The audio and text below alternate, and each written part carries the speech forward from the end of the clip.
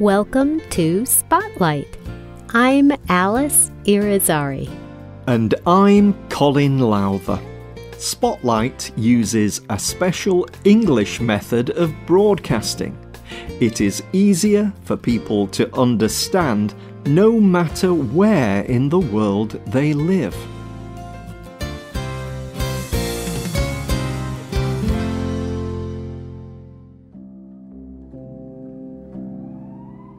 The car crash changed the girl's life. Her body did not have many injuries, but the memories from the accident still terrify her. They come at times she does not expect. She tries to think about something else when they happen, but these memories stop her other thoughts. It is as if she is living through the accident all over again. The girl is developing post-traumatic stress disorder, or PTSD. This is a condition where memories of life-threatening events take over long after they happened.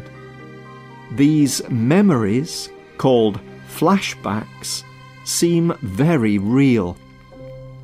People with PTSD experience many flashbacks in their lifetime.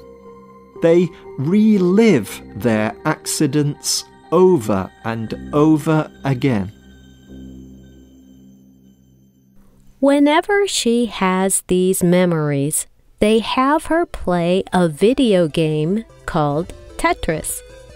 Tetris seems to be the one thing that she is now thinking about. The game helps her think about something other than her flashbacks. It makes them seem less frightening. But experts believe that Tetris may have an even greater effect. It may stop her from getting post-traumatic stress disorder at all. Today's spotlight is on Tetris, the healing game. Tetris is a simple game. Created in 1985 by Alexei Pajitnov, the game was designed so that almost anyone could play. A player turns different shaped blocks as the blocks fall down the screen. The goal is to fit these blocks together in perfectly level lines. When a player forms these level lines, the blocks flash and disappear. This is called clearing a line. Clearing lines gains a player points. It also provides more room on screen to line up blocks. The game ends when the blocks reach the top of the screen. The blocks fall faster as the game goes on, making it more difficult. These simple rules made Tetris a success. Today, the series has sold over 520 million copies of the game. It is the second highest-selling video game in history. Pajitnov spoke about the success of Tetris with the gaming website Polygon. In lots of games, you go in and destroy things. In Tetris, you have the feeling that you are building something all the time. It is useful and positive. It makes you feel smart. But Tetris is more than just fun and good feelings. Emily Holmes is a teacher at the Karolinska Institute, a university in Sweden. She believed that Tetris's simple rules could be useful for treating PTSD. In 2017, she carried out a test on people who had been in car accidents. She asked them to remember the accident.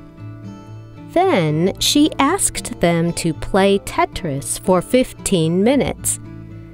The people who played Tetris were less likely to get PTSD. Their flashbacks were less intense.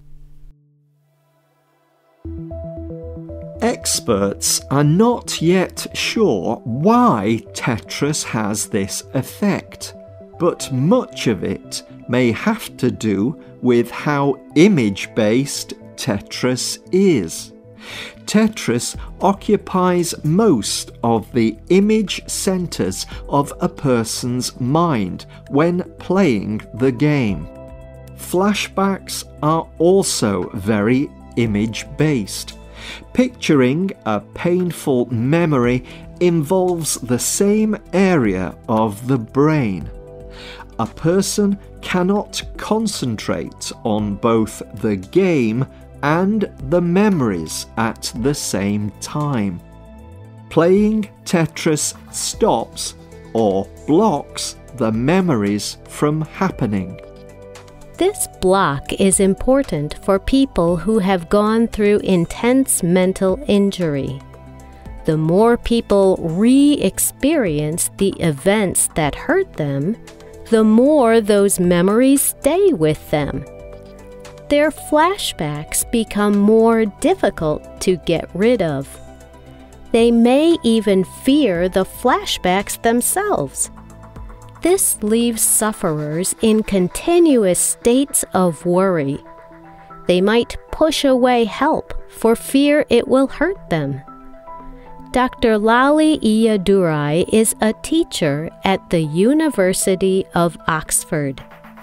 She wrote in the journal Molecular Psychiatry, "This first week after injury can be important for our patients.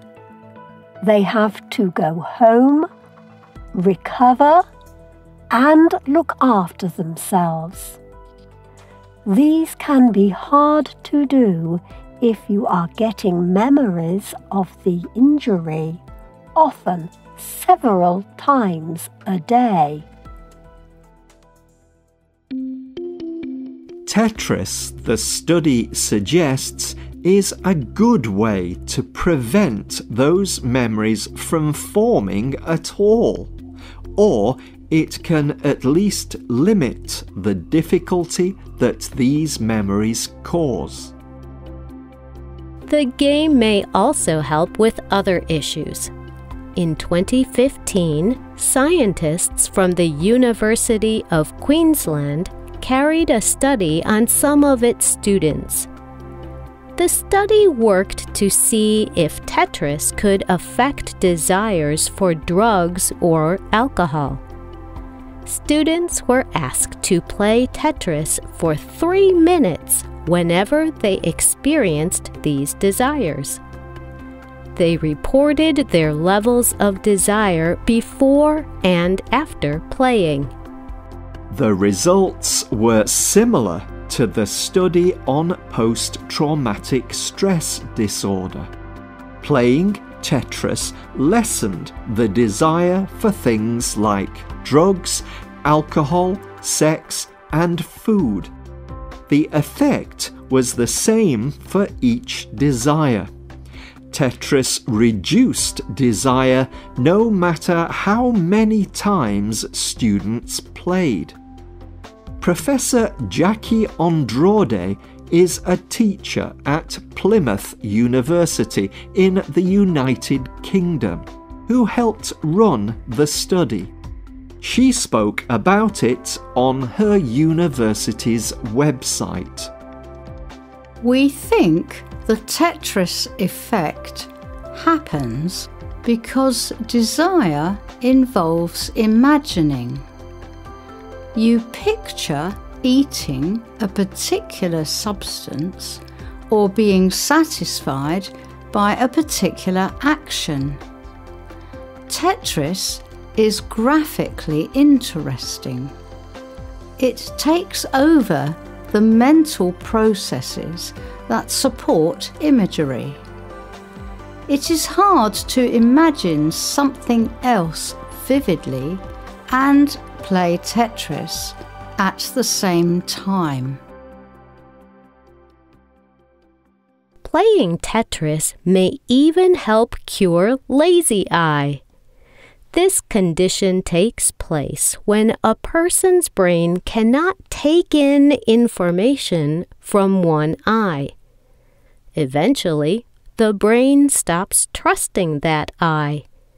It closes the eye off, causing sight loss. That eye is said to be lazy. It does not work as much as the other eye. Sometimes an operation is the only way to correct lazy eye, but often the eye can be trained. The more patients use the weak eye, the more effective it becomes. A study released in 2019 suggested that playing Tetris is an effective eye training method.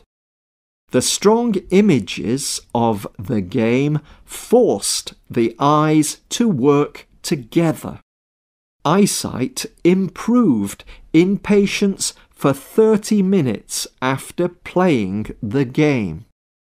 Playing the game for 15 minutes a day saw permanent improvement after just 2 weeks. Tetris may not be the only game to have these advantages. Other games like it may have similar effects. Research into the therapeutic possibilities for video games is just beginning. But these studies suggest that Tetris is more than just a game. One day, Tetris may be a part in certain therapies for helping and healing many people.